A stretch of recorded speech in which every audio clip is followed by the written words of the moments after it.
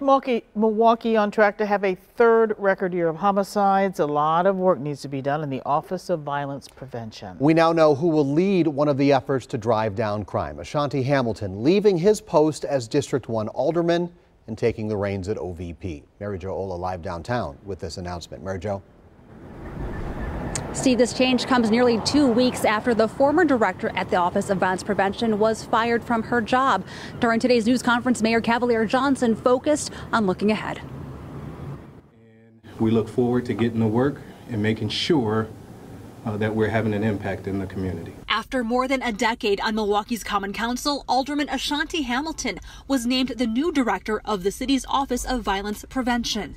I do understand that our previous directors have put in a lot of work in helping people understand what violence as a public health issue is. We want to build on that work. The mayor's announcement comes as Arnitta Holliman, the former director of OVP, called her recent firing unwarranted and unprofessional. I disagree with the former director's statement. I'll just leave it at that. The office has been under pressure recently from the Common Council to prove its funding is actually making a difference to prevent violence. While praising Hamilton's background in law, Mayor Johnson said the alderman also understands the need for results and metrics to show how OVP is making Milwaukee safer. I think that he could do great things. You know, like I said, I didn't have a problem with Arnitta, but I'm excited to see what Alderman Hamilton can do.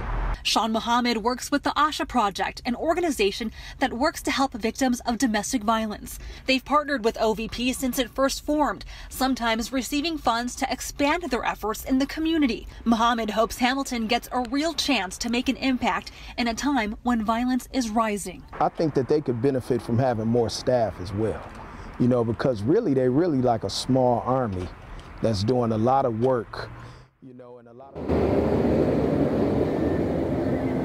I did ask Muhammad about his thoughts, given that Hamilton faced child abuse charges back in 2009. Muhammad said he's not concerned about it because Hamilton has atoned for his mistakes.